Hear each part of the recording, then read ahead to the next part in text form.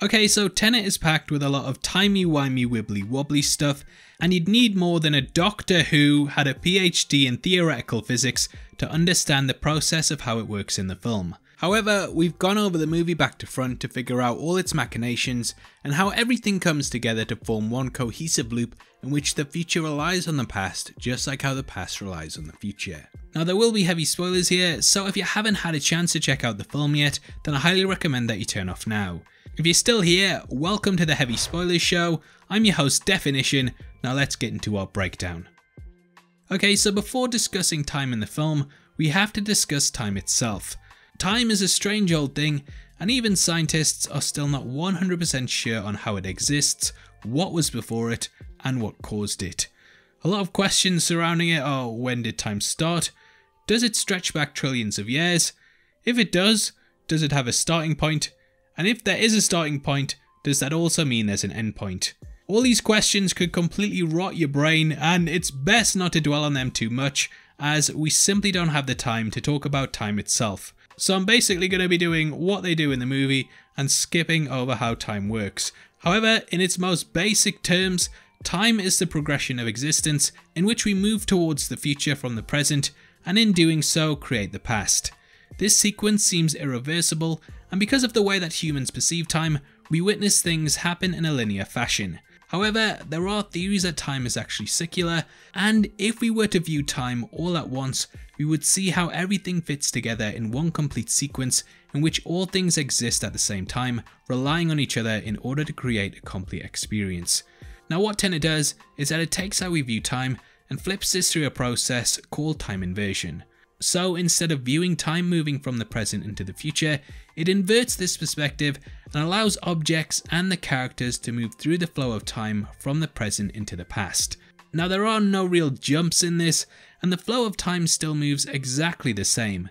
So 10 years backwards is still the same length of time to the person who's inverted as it would be going 10 years forward. Now in order to talk about how this is accomplished, we have to talk about entropy. In physics, entropy is a thermodynamic quantity which represents a system's thermal energy which changes over time. Entropy is a measurement used to distinguish the past from the future, and it tends to work in one direction only. However, according to the movie, due to radiation, scientists in the future are able to reverse this. This is achieved through a process that involves radiating objects. Now though this is never said, it likely ties into tachyons, which are theoretical particles that are capable of moving faster than the speed of light.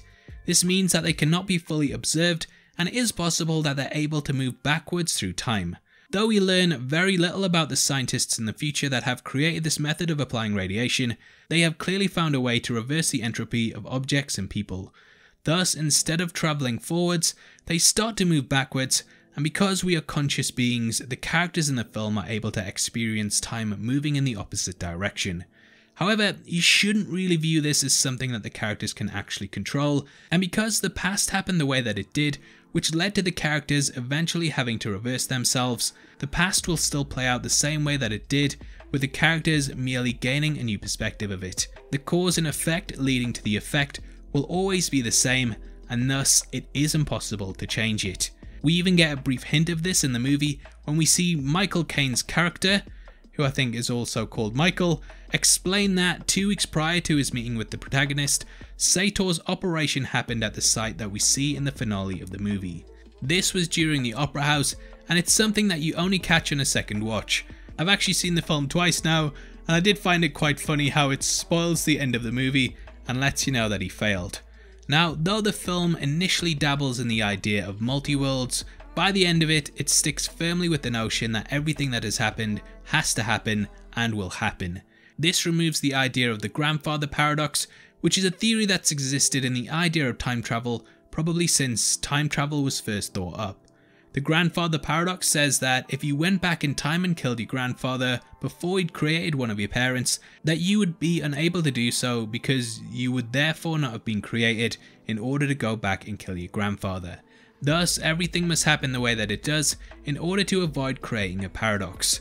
We even see examples of this in the film when our protagonist ends up encountering himself at Sator's vault, and their fight plays out the exact same way, completely unchanged. No matter what, the characters will go through the motions and the events will always play out exactly the same. The most definitive examples of this come at two key points in the film. Firstly is when Saito enters the inversion machine and he requests that his contact on the outside tells him to relay the events of the car chase exactly how they happened, so that when he goes out there he'll follow the motions that led to his inverted self on the outside carrying out actions which he believes will give him a piece of the algorithm. Another key point is during the final battle, when we see that the inverted team have to remain inside shipping containers whilst the forward moving team do not. This is because the blue team have already completed the mission, and if the team about to go in saw what had happened to them, it might change things. In both instances, this is called a temporal pincer movement, in which one team can learn information about an event, then invert oneself and travel back in time to carry it out, creating a perfect loop. It's difficult to get your head around, but it does follow the rules of cause and effect.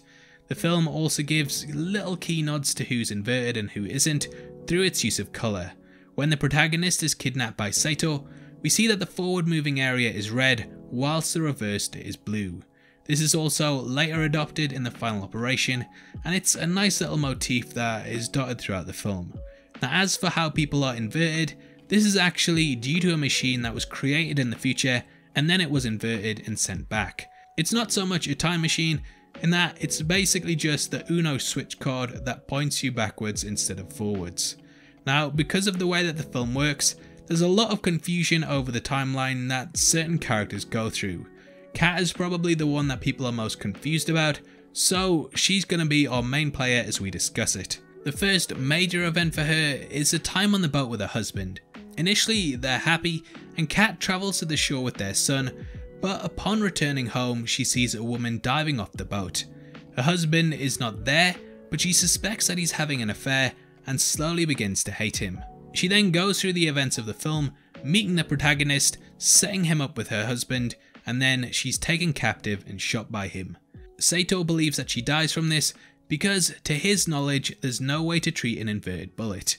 However, the protagonist and co invert themselves and Kat and heal her, all whilst travelling back to the turnstile that we saw at the art gallery. Here they revert back to normal and travel forward a bit whilst they discuss Saito's plan.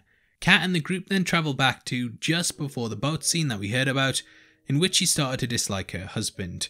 Now Kat waits here until her past self leaves the boat and then boards it, wearing the same clothes that she wore on that day to enact her plan.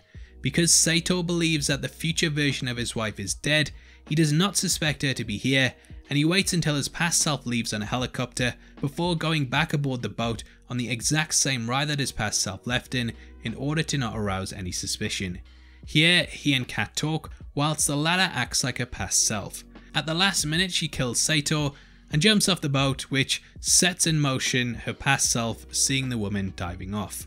The past Saito returns alive, not knowing his future self has just died, and he continues as normal. Kat then boards the boat and the domino effect is set off. Now at this time, there are two Kats in the past. The past version follows the exact same path as the Kat who's just killed her husband. The past version then moves through the exact same events that would eventually lead to her going to the boat and killing her husband. The future version remains in the shadows, waiting until her past self goes back to the day on the boat so that she can move forward and continue her life. The loop completes itself with there being only one version of Kat in the future, and this is the one that we see pick her son up from school at the end. Is that Neil? Is that Neil? That's a topic for another video. Now each of the characters follows pretty much this timeline structure, except for Saito, who doesn't move past the fateful day on the boat. The protagonist would pretty much operate in this manner, controlling things from behind the scenes and putting the events in motion that would lead to his past self being captured at the opera house. That's pretty much the events of the film, and I promise once you get your head around it, you'll see that it all fits together really neatly and doesn't have any issues which fall apart due to the nature of time travel. It's still very complex though, so if you are confused, then make sure you comment below and either I or someone much smarter than me will hopefully explain it to you. Now if you enjoyed this video, then please drop a thumbs up, and if you haven't checked out our ending explained on the film, in which we go over the storyline and how things fit together, then you need to go there now. Don't forget, we're also giving away a free copy of the Avengers on any console, and all you have to do to be in with a chance of winning is like the video, subscribe to the channel and drop a comment below. The winner is going to be chosen at random on the 30th of August, so make sure you get involved. If you want to support the channel and get to see content early, then please consider clicking the join button below. You can also come chat to us on the Discord server, linked in the description, or at Heavy Spoilers on Twitter. Thanks for making it until the end of the video. You've been the best, I've been Definition, and I'll see you next time. Take care, peace.